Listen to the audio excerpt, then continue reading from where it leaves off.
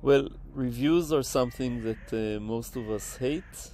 And try to look at the high-level message. Are they important? How do they relate to previous work?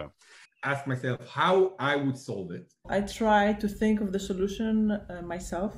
You're trying to help the author do better research. Help the authors improve their paper. Be mindful of the fact that there are, real people who have written this paper. Be a little bit modest. Be honest and also be considerate. Try always stay positive. Try to stay positive. So paper review should summarize what is done in the paper, clearly state the merits and drawbacks of the paper. It should summarize, how does this paper fit into the larger scheme of things? What is the delta between this paper and the previous papers? Whether this paper takes the techniques introduced in this paper are reasonable to solve this problem. Right? If you're a graduate student, the chances are that you'll be very critical in terms of judging the paper. As you grow older, you'll be less critical, and at least this was true for me. And when you review a paper, be mindful of the fact that there are, real people who have written this paper. They have spent a lot of time writing this paper. So offer criticism in a constructive and a polite way without being unpleasant. Not everyone looks at the world in the same way. So be open to accepting opinions that are different from yours. First, when I try to, when I write a review, when I read a paper, in general, it's important that I try to learn from it. In particular, what I always try to do is sort of like invent it myself. Once I understand what is the problem that the paper is talking about, I sort of try to, ask myself how I would solve it. And this also makes me appreciate the problem, because sometimes, you see a solution, it turns out to be simple maybe, and, simple in retrospect is something that happens quite a lot. So I think that this is sort of a good mental exercise. And then I get stuck and I see how they did it.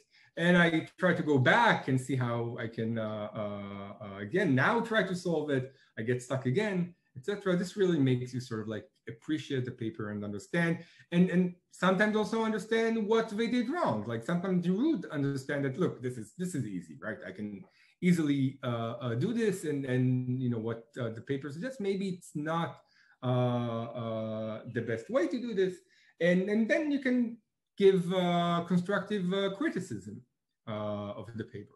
Okay, and I think that being constructive is very important. Okay, so try to give comments that people can later act on. In particular, if you have technical complaints, or you think that there's a problem in a proof, or that things are not verifiable, try to be concrete. Try to say exactly what is not verifiable. And I personally also like interaction. I think that interacting, this is not something that always happens, but I would always check if it's an option, because eventually it advances science and the way that things are written. So interacting with the authors and asking questions and trying to get clarifications, I think it's a good process. One other thing is that I think that it's very important when you read a paper, when you're critical and all that, is really to try to understand the importance of the result. Before asking yourself, is this sort of easy to get or not? Or, I spoke about trivial and in retrospect. If the result is important, then, simplicity is not a downside. On the contrary, right? Simplicity could be a great advantage. And this is how I think we should approach reviewing. Perhaps one last thing I can say about this is that, I don't know, at least for me, sometimes when I review a paper, and I don't know, I feel that it's misleading, or that it doesn't properly treat other work, like the literature or the background, and I get upset. I can get annoyed And you know, I'm human. We're all human. And my advice is don't try to review when you're annoyed. Okay, take some time off. Write it the next day once you cooled down, because you know these sort of things are like almost never malicious or intentional. Sometimes it's just like a different viewpoint. So yeah, so don't be annoyed when you write. When you write a paper review, you know, be honest and also be considerate, and try to write it in a way that is helpful for the reader. About writing reviews first. So I think, of course, there are always the easy cases at either end of the spectrum. If the paper is bullshit, well, that's not so hard to explain if there's a fatal error. If the paper is just fantastic and there's nothing to, well, also easy, right? But the majority of the papers, of course, are somewhere in the middle. There are pros and there are cons, right? And there, I think one overarching thought is that I think the main purpose is to try and help the reader, to try and help the authors improve their paper. It's not really to decide to reject or accept the paper. That should be more like an afterthought, really. So that's one thing. So, which means, of course, constructive comments are much more important than just criticism. And then, so in that connection, that there is this issue that I feel very strongly about, namely that I think we're getting into a little bit unfortunate culture, in the sense that it seems more and more a paper must be very difficult, very complicated, very hard to understand to be good, which is complete bullshit, to be completely honest. So the problem here is that, okay, granted, of course, some papers are really trivial and just repeat stuff that's been done before or whatever, those should be ready. But what I'm talking about here is the paper which has this very, very good, perhaps simple idea that nevertheless is really powerful and really advances our understanding of stuff. And there your problem as a reviewer is you can very easily fall into this trap where you make yourself believe that once you read the paper, you think this is easy. This is just totally straightforward. I could have thought of that. It's not interesting. When the real fact is, no, you couldn't. You're told this is totally bogus. You only think it's easy now because you read the paper, right? And you've seen the idea. So they really have to think about this hard and try to rewind the tape and see, if you really hadn't seen this before, would you really think it would be that easy? Right? So let me give you an example. So we all know Adi Shamir's old How to Share a Secret paper, right? The paper is maybe 3-4 pages or something like this. It's technically totally straightforward, nothing hard there. But nevertheless, of course, incredibly influential paper, one of the most cited papers in the whole field, and you know, really a paper that moved something. And you know, I sometimes get into a bad mood if I ask myself, would such a paper have been accepted at crypto these days? I mean, not that paper, but something of similar caliber. And somehow I hope it would, but I kind of doubt it, I must admit, because I'm afraid that too many reviewers would have said, oh, that's easy. That's too simple, you know, and we really have to be careful about this. Good. Yes. So how to write paper reviews.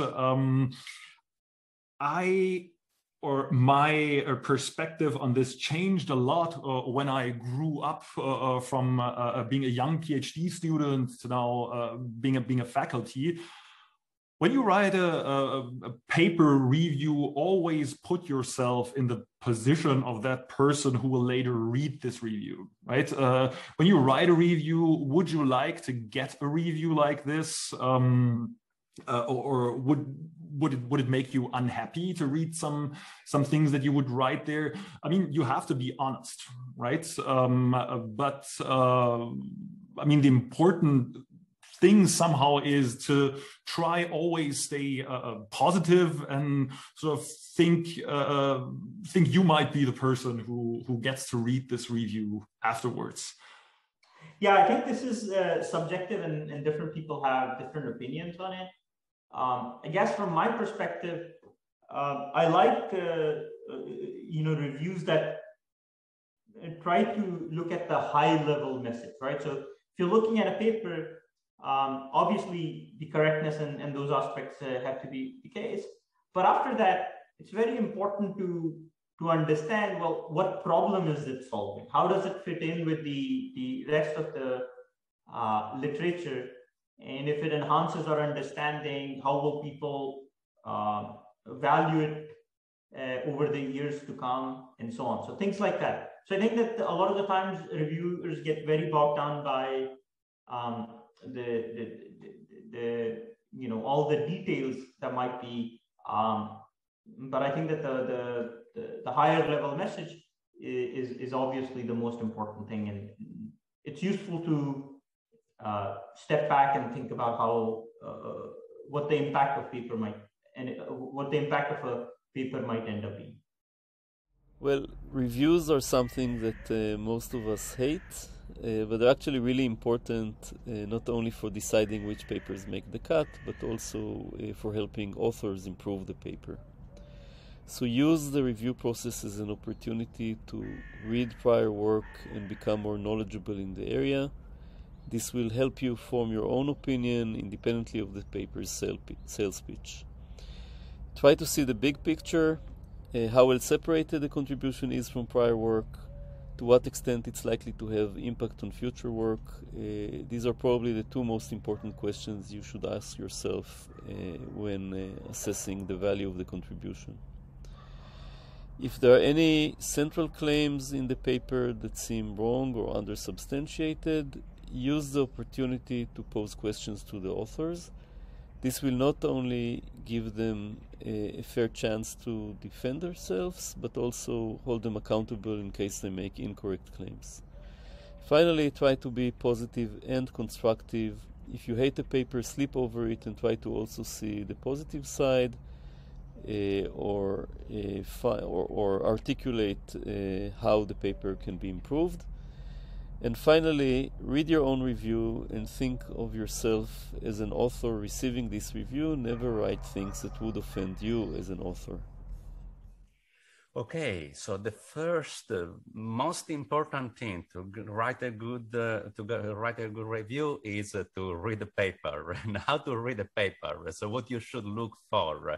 Then writing the review of something that you do after that. But first of all, you need to come up with an evaluation of the paper. And there are many important things to look for. And one, of course, is the results themselves. Are they important? How do they relate to previous work?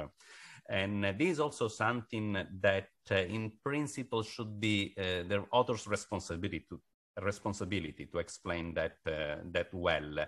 So when you read a paper as a reviewer, you're doing a service to the community. You're playing a very important role in science and research, and it is important to do your part as a reviewer, but at the same time leave to the authors what should be the author's job. So if something is not well explained, it can be hard it's not entirely clear. If a reviewer should try to fix the problem to see that indeed it's not a serious problem, or send things back to the authors and for them to go back to it. And often you get to review papers that are at some level related to your research. If you're selected as a reviewer, that's because you're the expert in the area. So it is something that shouldn't be used in your research. As long as the work is not published, you're reading it, is something confidential, and you should be very careful in just doing your part as a reviewer and then putting it aside. So there have been also many cases where a reviewer ends up contributing so much to the paper that the authors, in the end, they invite the reviewer to join the paper as an author. And it happened to me on both sides, both as an author and as a reviewer. And of course, this is more of a courtesy type of thing. So there's no expectation. When you're working as a reviewer, you're contributing your time, and you're doing that to the progress of research and to move forward with the field, and it's a volunteering type of a job that you're doing for very little credit. I mean, the authors, they get a paper, a publication at the end, the reviewer is doing that. And if the paper is great, then of course, it's great to get to read it before anybody else. That's your payoff. You get a preview before everybody else to see the great result. But more often than not, so papers that get, when they are in the reviewing stage, they are still at the point where there is space for improvement. And reviewers, they often generously contribute their ideas and reading and to the authors, and this is very much appreciated by the authors. So even when sometimes reviews are critical and don't quite say what the author was hoping for at first, it's something that is very important. The first thing that I do is to find out what's the problem statement that the authors are trying to solve and the importance of it. And then what I do, I try to think of the solution myself. And I do this gradually as I'm reading also the technical overview. But it's really important to think by myself first before I go to check the details of the paper. And one thing that I would like to also see in the papers is the proofs. At least if the proofs don't fit in the main body of the paper should have enough evidence to be able to convince me about the validity of the proofs.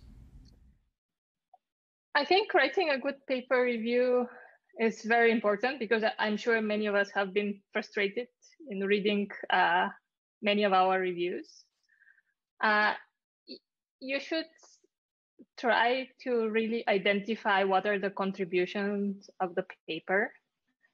You should try to understand the technical part of the paper and figure out whether there are things that are unclear, or whether there are issues if you find something. And in your review, you should try to take a positive view towards the work, trying to really explain what it contributes in terms of the known, what is known and what is open as questions. You should give comments of what you think the authors didn't do in terms of presenting in a convincing way their contributions or the technical presentation of the paper. And you should also try to be constructive, maybe give suggestions of what you think will make the paper better. But yeah, try to stay positive and try to focus on also the good things that the paper has, and not only list some shortcomings of the paper. In terms of writing reviews, I think that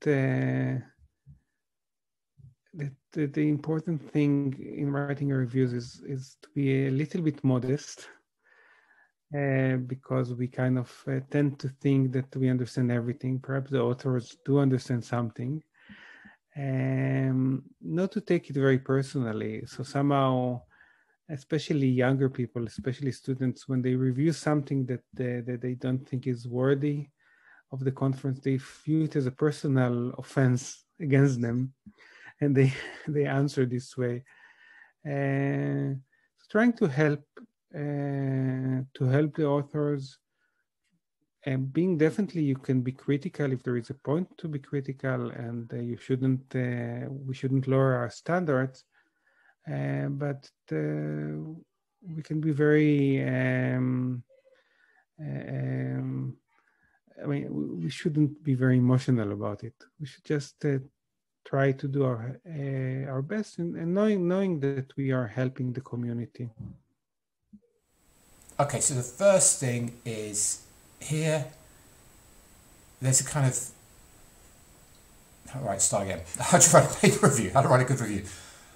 So a lot of people think that when you write a review, what you're trying to do is you're trying to find faults in the paper. Actually, what you're trying to do is actually find reason to accept it. So, okay, this is a problem with our conference culture, is that there's this kind of incentive on rejecting papers, but we should kind of forget that, because actually a review, you're trying to make the paper better. You're trying to help the author make the paper better. Okay, so if you find a mistake in the paper, point it out. If you think the paper's barking up the wrong tree and that they'd be better off taking their ideas and using it somewhere else, fine, explain that. But generally speaking, you're trying to help the author do better research, and also trying to understand where the author's coming from. So one thing I find really irritating about reviews I get is you write a paper about X, and then the review comes back going, we wish you'd written a paper about Y. And the point is that the reviewer hasn't really understood why you've written the paper. So the first thing you've really got to do when writing a review is understand where the author is coming from. Is the author trying to solve some theoretical problem? Is the author trying to solve some practical problem in the most efficient way possible, and kind of is therefore prepared to cut corners? Understand where the author's coming from and why they're trying to do what they're doing is, I think, the first thing. So you're on the side of the author, so the first thing you've got to do is understand where the author's coming from.